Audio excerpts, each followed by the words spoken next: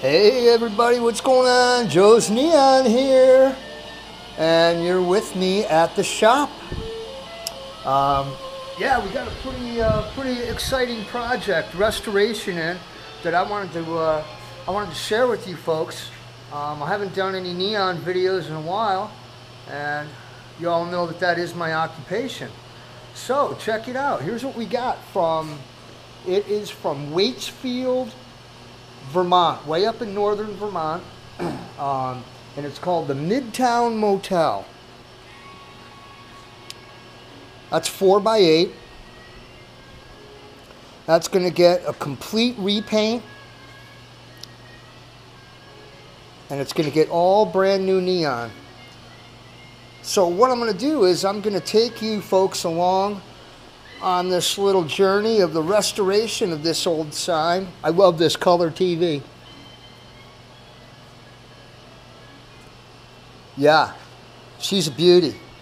And I'll take you over now and I'll show you what I'm working on. Now I had to make all the patterns. Let me show you the old glass. This is what was left of the glass. There's not much left as far as whole units. There are units that actually light, but this sign has been worked on so many times. We figure it's late 40s to mid 50s. So many of these units have been redone that there's been inaccuracies along the way. So what I did is I took and I made new patterns. Now, if you've watched any of my past neon videos, everything is bent in reverse.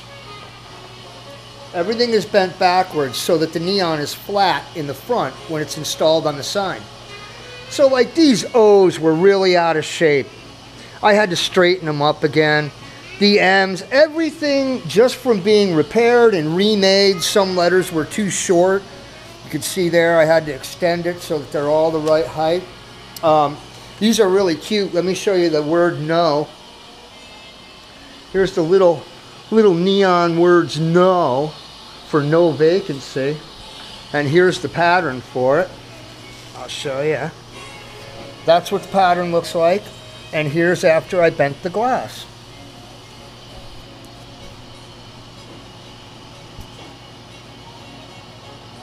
Pretty cool, right? And like I said, you can go back in my videos. Here's one of my fires burning here. This is the crossfire to make the shorter bends.